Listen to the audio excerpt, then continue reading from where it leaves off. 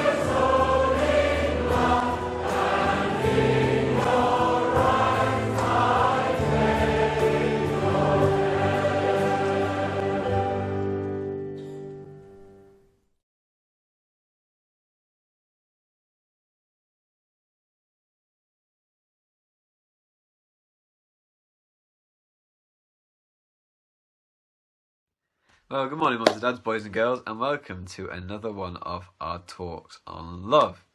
Now, the verse for today says, love does not delight in evil, but rejoices in the truth. 1 Corinthians chapter 13, verse 6. Right, I wonder what you think about when you hear the word delight. I know what I think about. I think about chocolate. I think about angel delight. I think about Turkish delight. Now, I'm sure you've had at least one of those, and I'm sure that you've had a very, very enjoyable experience when it's gone into your mouth. Very delicious, isn't it? Now, if we delight in something, it means we really, really, really enjoy it, okay? Now, there's lots of other things which we can enjoy, isn't there? God has given us a great world, which, although there's lots of wrong things in it, there's lots of enjoyable things as well. You know, I didn't always like plants all that much, but recently I've really delighted in growing orchids.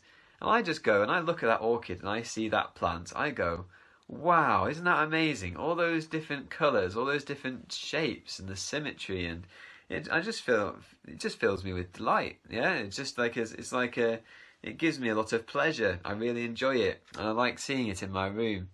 You know, lots of other things give us delight as well, but sometimes wrong things give us delight. Things which are not right, things which are sinful or wrong. And those are the things which God doesn't want us to delight in at all. In fact, if we do delight in them, God says that his love is not there within us. Now, there's another thing which the verse says, doesn't it? The verse also says, love rejoices in the truth. But I wonder, what is the truth? What is the truth? Well, Jesus says himself, I am the way, the truth, and the life. Did you hear that? Jesus himself claims that he is the truth. You know what? He is. Jesus, and whatever he says is true. He doesn't lie. He can't tell a lie. In fact, that's one of the things that people enjoy doing these days, isn't it? People enjoy telling lies. They like telling lies, they like swearing, they like all sorts of greed and all sorts of things. And you know what? When people do that, love isn't there. Love does not rejoice in evil, but it rejoices in the truth. Now, another thing which we can think about the truth is that the truth is also God's word, the Bible, okay? Where we can find out about what God says and everything about God. We can also find out about the truth, which is Jesus and what he's done for us. And you know what? Christians all over the world this Sunday are going to be rejoicing in the truth. And you know what they're going to be doing? In their hearts, they're going to be praising God. They're going to be saying, wow, hallelujah, what has God done for me? I'm rejoicing in Jesus. I'm rejoicing in his word. His word gives me hope. It gives me joy. It gives me life. You know, that's why we come to church every Sunday. You know, Christians, we just love to come to church, to be with other Christians, to rejoice in God. And, you know, part of that is singing. Part of that is just thinking and meditating and thinking about what God has done. You know, and that's what happens in the Psalms. You know, there was a fellow called David, and, you know, he took great rejoicing in God and in the truth, because he saw the truth all around him. Listen to this. This is him rejoicing in his creation. I've just shown you a beautiful plant, haven't I? Okay? And you can see its beauty. You know, something inside of me, when I see that beauty, and I think, you know what? That's not just an accident. That's got a designer. It's God. I start to look at that and I go, wow, hallelujah. Isn't that God amazing? Just to make such a little tiny plant like that, and it looks so beautiful. You know what? We can take great pleasure in God, children. Children, the best thing is to know God and to rejoice in him. Because Jesus says, rejoice in the Lord. And again, I say rejoice. You know, the Bible, that's what the Bible says. You know, here was a man called David, and this was what he was doing. He says, listen to this, children. Lord, our Lord, how majestic is your name in all the earth. You set your glory in the heavens. Through the praise of children and infants, you've established a stronghold against your enemies to silence the foe and the avenger. Now, there's lots of complicated words there, children. But did you hear? Children are mentioned in here. Listen to this. Through the praise of children and infants. You know, when God's children, little children, older children, you know, I'm a child of God as well. You know, when we start to praise God, something starts to happen. And something starts to happen spiritually inside of us, you know. And the things which are against God, they melt away. And they can't stand it. And listen to this. Listen to what else this man says. He says, when I consider your heavens, I wonder whether you've ever looked at the sky and you've gone, wow, isn't that amazing, the stars and everything up there? The work of your fingers, the moon and the stars which you've set in place. What is man that you are mindful of him, and human beings that you care for them? You know, God cares for each one of us, and yet God is so big, you know. And sometimes when we listen to this and we hear these truths, something inside of us starts to go, you know, I'm rejoicing in God, my Saviour. And you know, if you're a child of God today, that's you. And you know that you're a very special person. You have received Jesus. And if you haven't received Jesus yet, you can also be a worshipper of God in spirit and in truth. All you have to do is say sorry to the Lord and turn away from your sin and to ask Jesus to forgive you and give you new life, and that you might receive him for yourself. And you know, Jesus answers prayer. So God bless you, and I pray that this would be a blessing to you.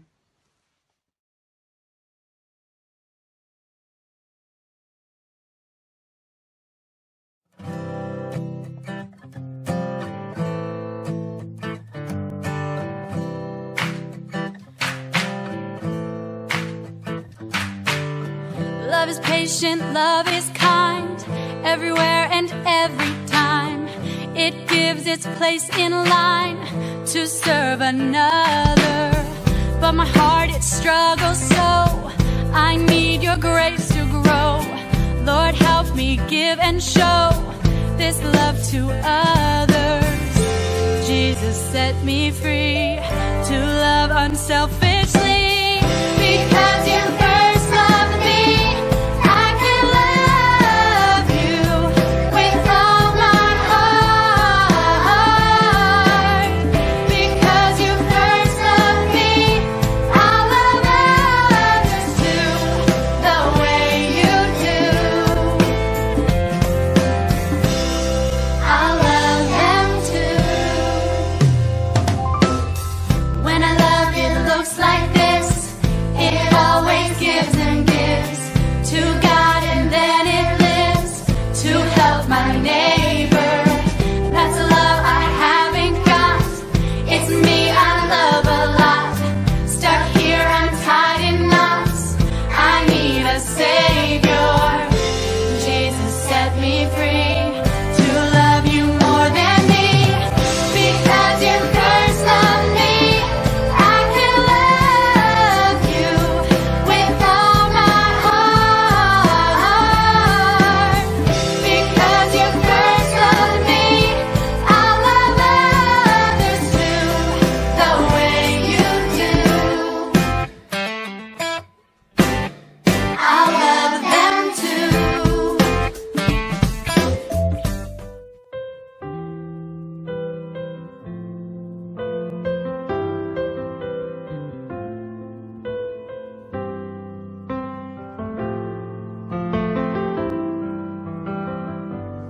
All I once held dear, built my life upon. All this world reveres and wars to own. All I once thought gain, I now counted lost. Spent and worthless now, compared to this. Knowing you, Jesus, knowing you, there is no greater thing. You're my all, you're the best. You're my joy, my righteousness, and I love you, Lord. Now my heart's desire is to know you more, to be found in you, and known as yours, to possess by faith what I could not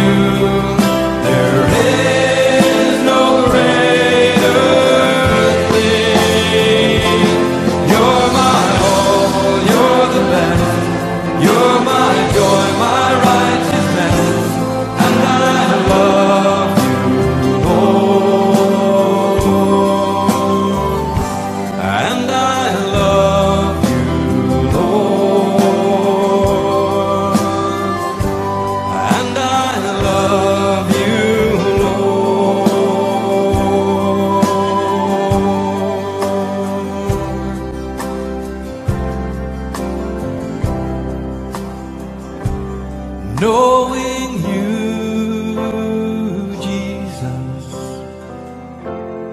knowing you. There is no greater thing. You're my all, you're the best. You're my joy, my righteousness, and I love you, Lord.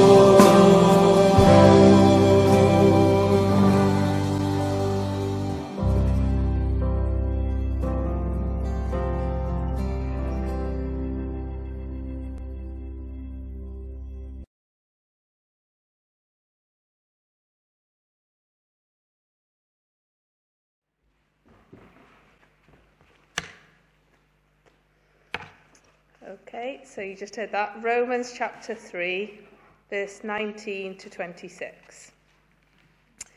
Now we know that whatever the law says, it says to those who are under the law, that every mouth may be stopped and all the world may become guilty before God.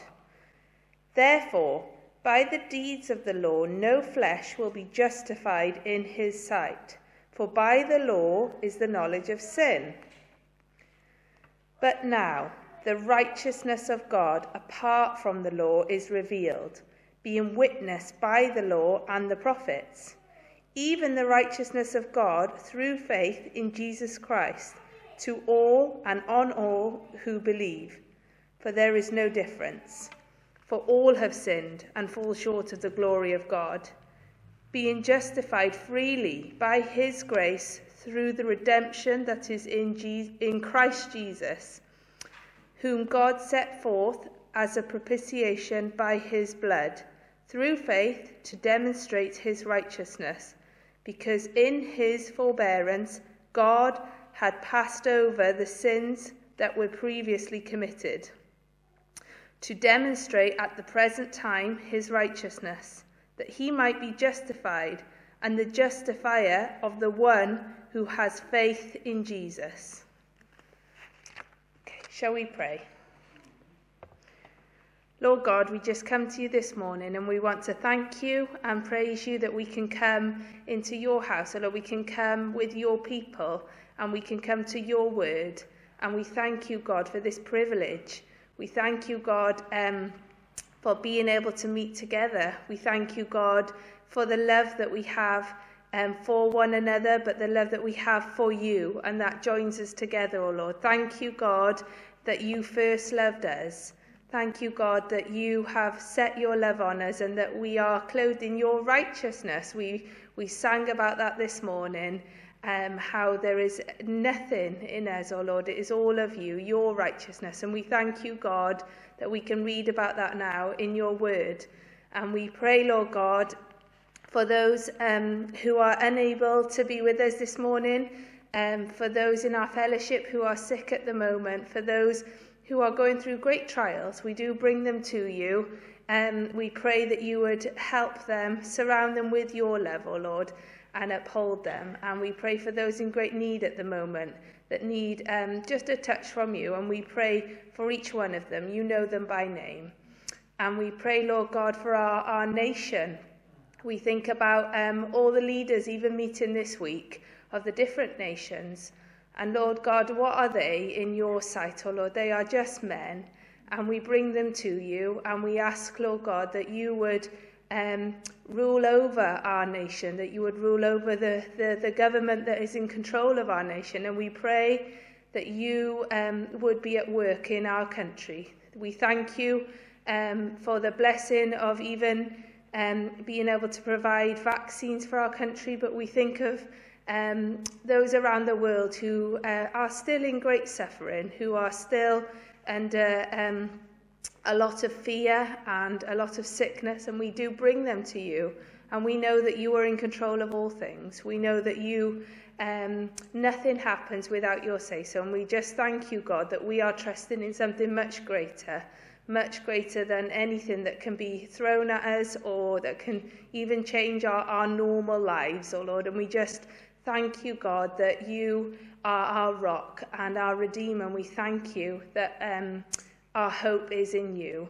And we just bring, oh Lord, now our suffering world, our suffering country, oh Lord, but not just in their suffering, but in their sin, oh Lord. We ask, Lord God, that you would reveal yourself, that there would be a great turning to you, oh Lord, that people would see that they need God, and that your grace is great enough. Your love is wide enough, oh Lord. And we just pray, Lord God, that there would be a great realization. We think even yesterday in the football match when somebody dropped to the ground and they the whole load of people watching, oh Lord, suddenly are crying out to God and praying. And yet, Lord God, do they really believe in you? Do they really see you? And we just ask, Lord God, that there would be a great falling to the knees of people, that they would be crying out to you, that they would desire, they would see their need, they'd see their need of you. And we just pray, Lord God, that there would be an acknowledgement that God has intervened and has saved. And we do pray, Lord God, now, as we come to your word this morning, we pray for the preaching of the word. We pray that it wouldn't just be our minister, Mr. Tracey, but that you would come into this building and speak to our hearts. We know you can, and we know you are here, oh Lord, and we thank you for that. And we do pray that you would use our minister. And we pray, Lord God, that you would use the ministers up and down the land this morning preaching, whether online or in churches. We pray, Lord God, that you would come into our churches and we would see you. And we just thank you now that we are coming to a living God, not a God of stone, oh Lord. And we thank you that you are here with us. Amen.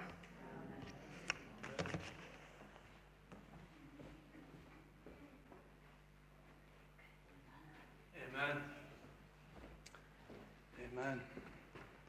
Well, let's come to God's word together then. Romans chapter 3 was the text. Romans chapter 3. If you can turn in your Bibles to Romans chapter 3. Our text is found in verse 21 and verse 22. Romans 3, verse 21 and 22. It's the letter to the Romans chapter 3, verse 21 to 22. It's probably the most important statement of the gospel in the whole Bible, this text. Here Paul begins to expound the gospel. In Romans there is that great declaration. It's in all, he does it in all his letters, but particularly in Romans. That's why Romans comes first in the order of the New Testament letters. It's the greatest explaining of the gospel. And Paul begins to explain the gospel of salvation by faith, or justification by faith. Martin Luther, speaking about this verse, he declared it to be, well, he said, here is the gospel. Here is the righteousness of God revealed. Let me read it to you. Verse 21. But now the righteousness of God apart from the law is revealed, being witnessed by the law and the prophets, even the righteousness of God through faith in Jesus Christ, to all and on all who believe, for there is no difference. In the next verse, of course, says we're all the same. We're all sinners. We've all sinned and fallen short of the glory of God. Now, what does it mean? That's what we want to look at. Well, notice he calls it a righteousness of God. So you begin there. It's a righteousness which is apart from the law. It's God's righteousness and it's nothing from the law. It doesn't come from keeping God's commandments, from good works, from living an obedient life. It's apart from that. Indeed, the Bible is very clear. No one will be made righteous, will be declared righteous by keeping the law. It's apart from the law. It's the righteousness which is from God. It's apart from good works. It's a righteousness specifically, he says, which is received by faith. Very important, by faith, not works, but more importantly, by faith in Jesus Christ. We have to believe in Jesus Christ. Justification or salvation by faith is by faith alone, in Christ alone, in Jesus Christ alone. That's why he said, I am the way, because he's the only way, because he's the only one who can give us this righteousness which we need to get to heaven. And that righteousness is his righteousness. He is both God and man, and this one who is Jesus Christ became a man in order to live a righteous life. There's only one that ever lived a perfect life in this world. There's only one that obeyed the law and kept it. We haven't, we can't. He did. And friends, he did it for our salvation. He did it for us. If Jesus hadn't been born a man and come into this world and lived a righteous, obedient life, there would be no hope of heaven. He did it for us. It's a glorious gospel. So the title of my message this morning is this: Trusting in Christ's righteousness. Trusting in Christ's righteousness. So let me ask you a question as we begin to look at this verse. Who or what are you trusting in to get to heaven? Who or what are you trusting in to get to heaven? You're either trusting in yourself, in your own efforts, in your own works. Well, I'm not a perfect person, but I've tried to do my best. I've tried to live a reasonable, decent life. I've never done anything too terrible. God would understand that. Or you are trusting in Christ and his righteousness. One or the other. It's that simple, one or the other. You're trusting in your own self, your own life, or in someone else, in his life. Well, which is it? Now look at the context here. Listen to what he says. This is a negative part of the message, but it's important to get hold of this. But now. The but is a connecting word. But now the righteousness of God is revealed. What he's saying is God has done something now, in time, in history, 2,000 years ago.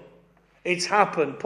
It was fresh in Paul's day. Jesus had just done it. It has now been revealed. The gospel has now been revealed. The word but is a connecting word. The but really connects the positive with the negative. The gospel, the good news, with the negative about the law of God and about man. It states a negative. It states a terrible position. He says this terrible position, and then he says, but now. There's hope, you see. This negative has to be understood.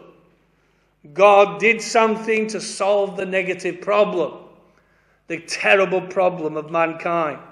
Now, what's the problem? What's the negative, terrible position? Well, in other words, you've got to know the bad news before you can know the good news. People don't want bad news. We have enough bad news. We want some good news. You can go to a church this morning, they'll tell you, God loves you. God is love. God loves you. And they'll just keep telling you week after week, God is love. And you never hear the bad news. And if you don't hear the bad news, you'll never be able to understand the good news. And it won't make any sense to you just to be told God is love. It's a meaningless message. You have to see it in the context of the gospel. So where do we begin? We begin in Romans chapter 1 and verse 18. How does Paul begin by explaining the gospel? Well, look what he starts. He says in verse 18, in verse 16 and 17, he's just announced the gospel. I'm not ashamed of the gospel of Christ. In it, the righteousness of God is revealed from faith to faith. Now let's explain it. Well, this is how he begins. Oh, listen to this statement. It's a very important statement. For the wrath of God is revealed from heaven. The wrath, the judgment, the anger of God is revealed from heaven against all ungodliness and unrighteousness of men. Notice the two words, ungodliness and unrighteousness. What does he mean by that? God's wrath, God's judgment is revealed from heaven. Just as this gospel is now revealed, so the judgment of God is revealed. It is revealed from heaven against. Is God against me? People don't want to be told that, do they? God wouldn't be against me. God loves me. Listen, you've got to understand this. He is against all ungodliness and unrighteousness of men. The Bible describes men as ungodly. That means without God. It simply means the unbeliever who's living without God in the world. Ungodly. You may go to church and be ungodly. You may be religious and be ungodly. You're in charge. You're not obeying God. You're not following Him. You're not trusting and believing in Him. Ungodly. By the way, you're ungodly if you don't trust the righteousness of Christ. That's ungodly. It's the most ungodly thing you can do. And then unrighteous means you are in your own righteousness. You haven't got any righteousness. Unrighteous means zero righteous. No righteousness at all. You're not righteous. Now that's the worst statement of all. Notice it follows on. You separate yourself from God. You separate yourself from righteousness. There isn't a righteousness apart from God. The gospel is all about God's righteousness. Why? Because man does not have any. That's the bad news. He doesn't have any. In the language now of Paul here, really, and people have disagreed with this, but it's undoubtedly so. He was trained this way. He was trained with a legal mind. A lot of his illustrations and language are used in the language of the law court. Oh, it's all about the law of God, his gospel. It's all about the justice of God. It's all about the righteousness of God. It's a legal term, justification. That's what it is, a declaration, a legal term. So now you're standing, you're standing in a court of law. Put yourself there this morning. You're standing in a court of law, you're standing before a judge, and you have been found guilty. It doesn't matter what you've done, just put yourself there. You've been found guilty. There isn't a court in the land that would say, well, I'm feeling a bit generous today, you can go free. I'm not going to sentence you. It's not going to happen. The law demands that the judge sentence you. And you must be sentenced, however long that sentence is. It's the demands of the law of our country. Now then, put yourself in another court. This is God's court of law. Think of God's law, not the law of Britain that demands justice, but you're now standing before God, the judge of all men. How crazy it is when preachers say God won't judge you. God doesn't judge. I don't believe in a God who judges. How ridiculous, insane. We get judged by our known natural law. How can we dare to think God would not do less? In fact, his is a far higher standard. The judge of all men, and that is Jesus Christ. He's the judge of the living and the dead. All must stand before him. We must all appear at the judgment seat of Christ. It's coming. So you're standing there, and what have you done? You've broken God's law. That's the picture. And you have been found guilty. Now God must pass a sentence on you. It's just a fact. What's the sentence? The Bible says, well, the sentence is there in Genesis 3. Death. That's where death came from. One man's sin entered the world. He broke God's law, and as a result, death came in, and death passed to all of us. But not just physical death, spiritual death as well. And more importantly, eternal death. An eternal punishment after death. It's called hell in the Bible. Now that's the most terrible punishment you can imagine. God is righteous, God is holy, God is pure, God is perfect, God is just. Justification is all about the justice of God. It's not about you and me primarily. Just think about God this morning. We think too much about ourselves anyway. We're in this story, but it's primarily about God's justice. He's just. Now, what has he done? Well, He is the God who must punish sin. He's a purer eyes to behold sin. He can't look on sin. And his holiness and his law and his justice demands a penalty for the performance of sin. It must be punished. There's nothing more terrible, let me tell you, in all the universe than to stand before a holy God and be found guilty. That's the worst place to be. To be found guilty before a holy God and then face the terrible punishment of sin that God must give if he is to remain just and righteous. Now that's the negative picture that Paul paints here, the terrible position. Let's just read it to show you. Listen to Romans 3. He says, listen to what he says in verse 2. He says, Romans chapter 3 and verse 2. What advantage has the Jew? I'll read it from verse 1. Much profited, much in every way, chiefly because they were committed to them the oracles of God. But what if some believe that unbelief makes faithfulness with God without effect? Certainly not. Let God be true and every man a liar. What's he saying there? He's saying, is there any advantage being a Jew, a religious person? There is advantages, but there's no difference. See, Paul imagines in Romans chapter 2, if you read 2, the religious person saying of the terrible description in chapter 1, what terrible sinners they are. Yes, they deserve to be punished. And then he says, who are you to judge them when you were the saved? There's no difference.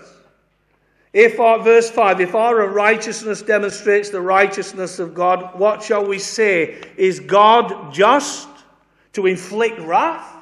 Can you see his logic? He's dealing with all the questions. Imagine somebody saying, this isn't fair.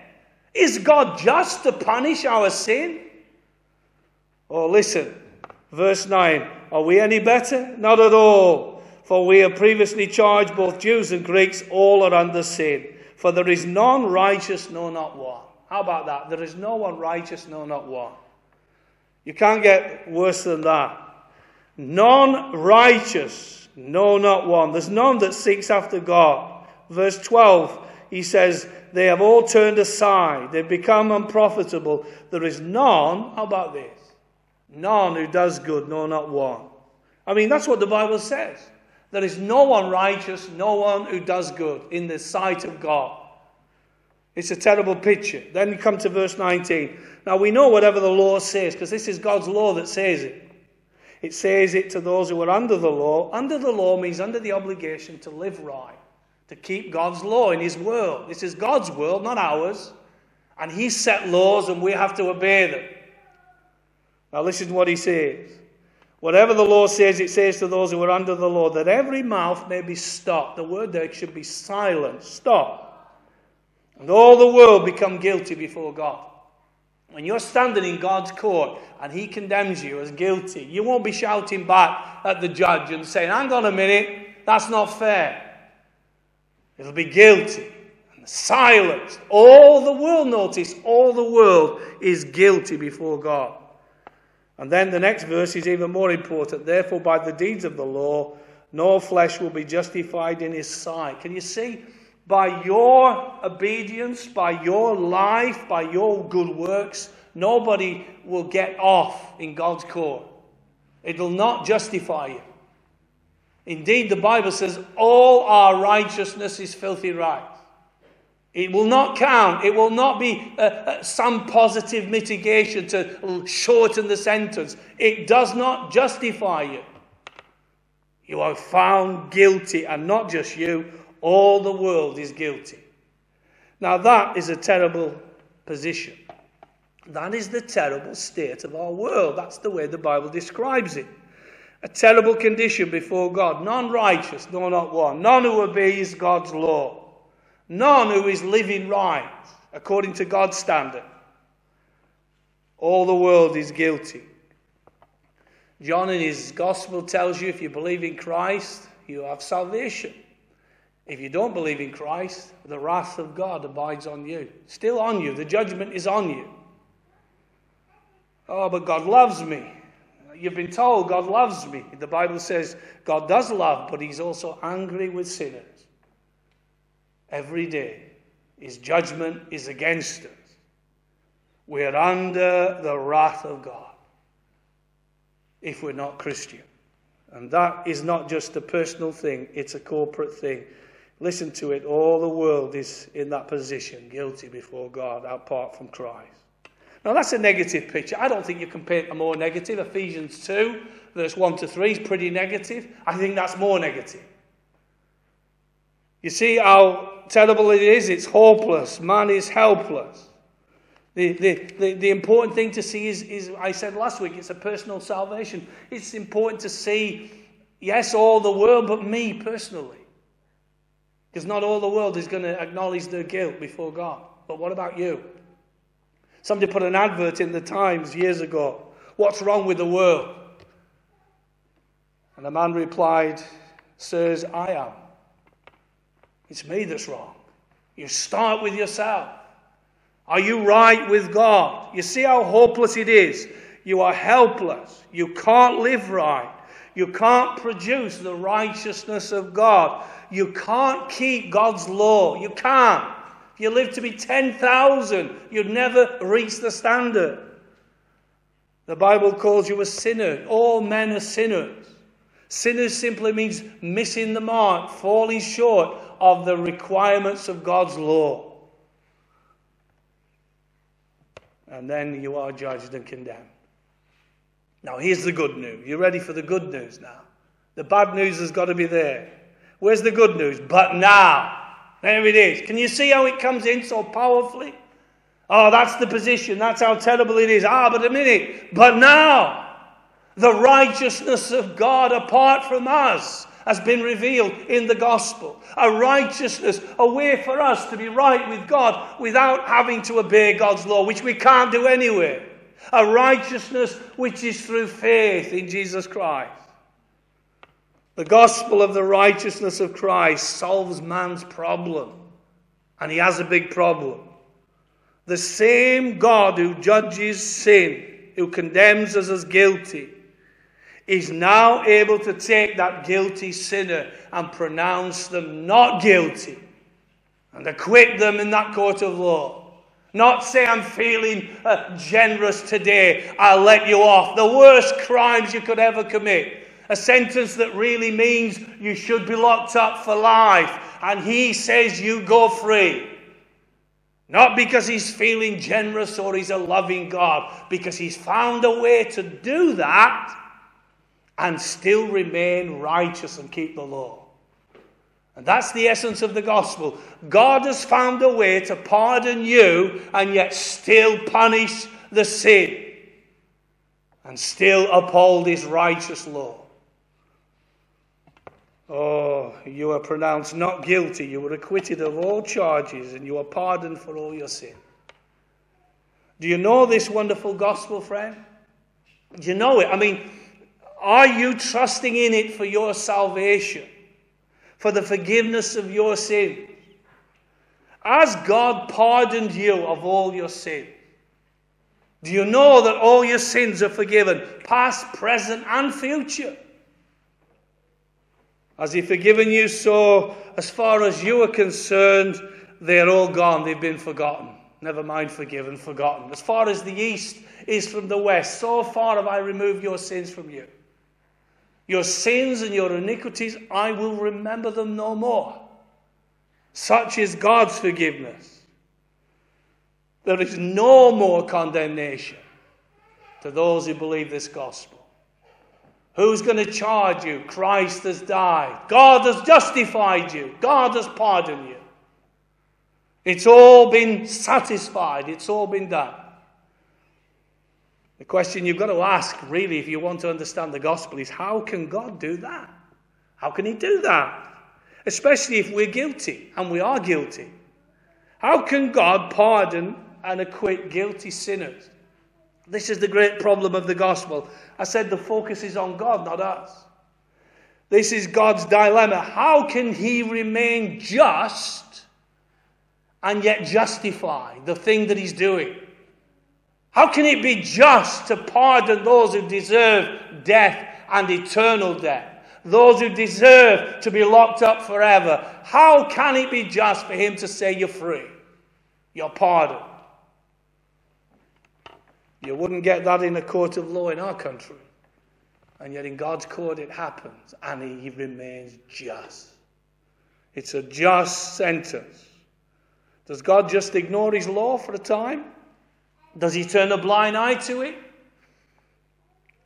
Oh, do we preach, well, God is love after all. And why should we not be surprised if we all end up in heaven because God loves us and he forgives us anyway? No, that is not in this book. He will never do that. If that was the case, everyone would be in heaven, and this book tells us everyone is not going to be in heaven. If that was the case, God wouldn't have needed to even send his Son into the world to die on the cross for our sin. The gospel itself would be a contradiction of God. No, God will never do that because he's holy and he's righteous.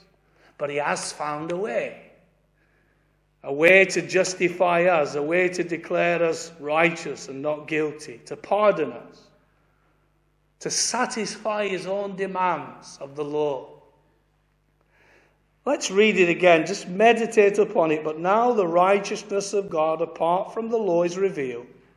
It's being witnessed in the law and the prophets. It was there in the Old Testament. It's now fully revealed in the New. It's the righteousness of God, verse 22, through faith in Jesus Christ to all and on all who believe. For there is no difference. For all have sinned and fall short of the glory of God. All are sinners and nobody has been able to live the perfect life. Being justified freely by his grace through the redemption. Redemption simply means he paid the price for our sin that is in Christ Jesus, whom God set forth as a propitiation by his blood.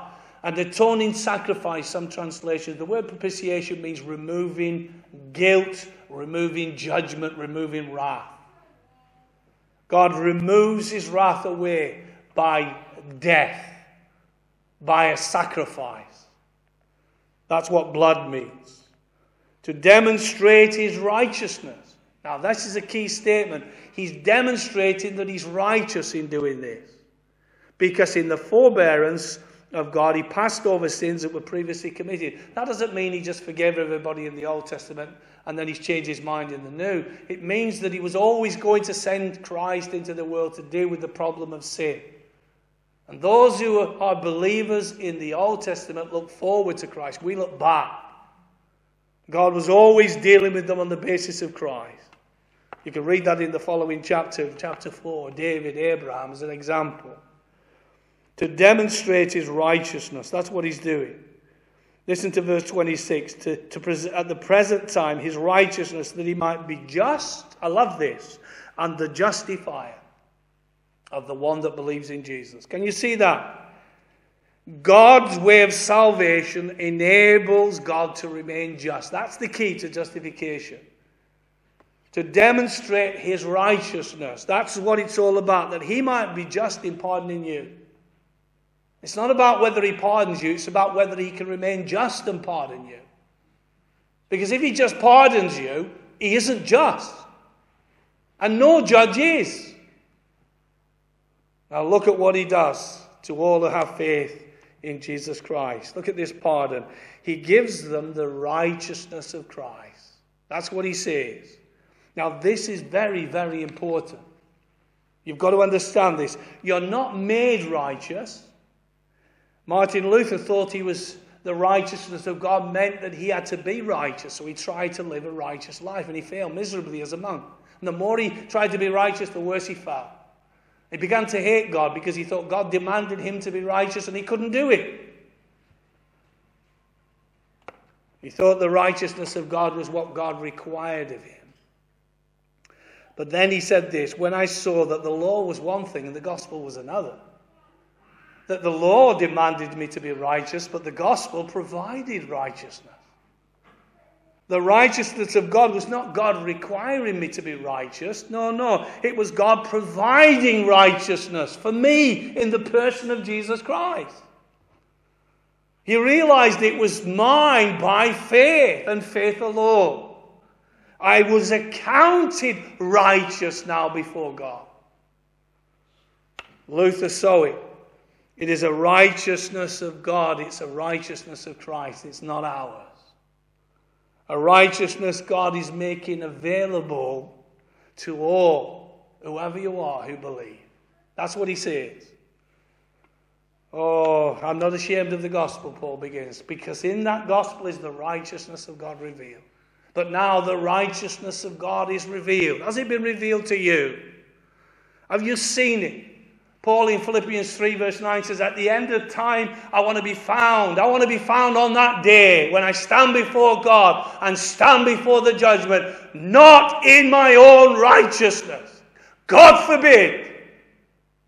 But in the righteousness of Christ. The hymn writer says, bold shall I stand. Will you? Bold shall I stand on that great day. How can he say that? Who to my charge shall lay? Fully absolved through thee I am. From guilt and sin and shame.